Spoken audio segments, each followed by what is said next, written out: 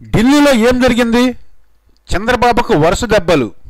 ఆఖరికి నితిన్ గడ్కరీ వద్దకు వెళ్లడం కూడా విశేషమే అయిపోయింది. ఆయన అపాయింట్మెంట్ ఏపీ ముఖ్యమంత్రికి దక్కడం అంటే అదో గొప్ప విశేషం అన్నట్లుగా తెలుగుదేశం అనుకూల మీడియా డప్పు కొడుతోంది. ఒక రాష్ట్ర ముఖ్యమంత్రి హోదాలోని వ్యక్తికి కేంద్ర మంత్రి అపాయింట్మెంట్ దక్కడం అంత విశేషమా? అది అంత గొప్ప అంటే అక్కడ ఉన్నది చంద్రబాబు నాయుడు. వార్తలు ఇస్తోంది తెలుగుదేశం అనుకూల మీడియా కాబట్టి అది విశేషమే అనుకోవాల్సి వస్తోంది. చంద్రబాబు నాయుడుకు ఏడాదిన్నర నుంచి ప్రధానమంత్రి అపాయింట్మెంట్ దక్కడం లేదు. ఇలాంటి పరిణామాల నేపథ్యంలో నితిన్ గడ్కరీ అపాయింట్మెంట్ చంద్రబాబుకు దక్కడం విశేషంగానే అనిపిస్తోంది. పోలవరం ప్రాజెక్టు గురించి చంద్రబాబు నాయుడు నితిన్ గడ్కరీ వద్దకు వెళ్లారు.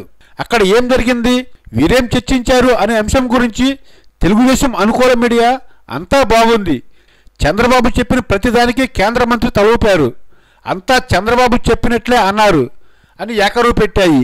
అయితే వాస్తవం మాత్రం మరోలా ఉందని సమాచారం. ముందుగా పోలవరం కాంట్రాక్టర్ మార్పు, ఈ అంశం గురించి తక్షణ చర్యలు తీసుకోవాలని చంద్రబాబు నాయుడు మొదటి నుంచి చెబుతున్నారు. అయితే గడ్కరీ మాత్రం మరో నెల రోజులు చూద్దాం, అప్పుడు సమీక్షించి నిర్ణయం తీసుకుందాం అన్నారట. వేగంగా పనులు జరగాలంటే కాంట్రాక్టర్ను మార్చాల్సిందే అని చంద్రబాబు డిమాండ్ చేస్తే గడ్కరీ మాత్రం అబ్బే చూద్దాం అన్నారట.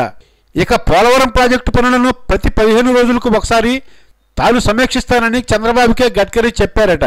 ఇది తెలుగుదేశం అధినేతకు ఏమాత్రం నచ్చే విషయం కాదని వేరే చెప్పనక్కర్లేదు.